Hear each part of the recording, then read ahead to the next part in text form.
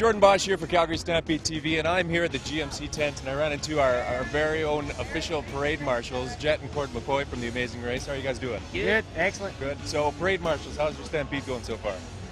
Oh, it's going great. I mean, we got to kick it off with being the parade marshals, and then being over here at the rodeo and watching all the shows and getting to watch Cord in the bull ride, and it's been excellent.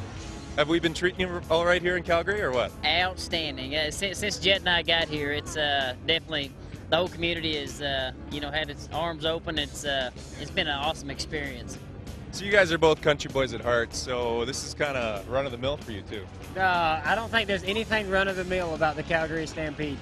I've just been blown away, not just by the Stampede and everything that goes on here, but just with the whole city of Calgary. It's amazing. So, Cord, you've been trying your hand at bull riding here at the Calgary Stampede. Tell us how you've been doing the last couple days.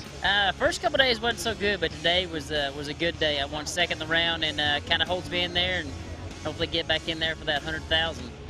That's a lot of money, eh, for rodeo? I would say so, but you talk about how much money it is, but they don't give it away. They make those cowboys earn it here.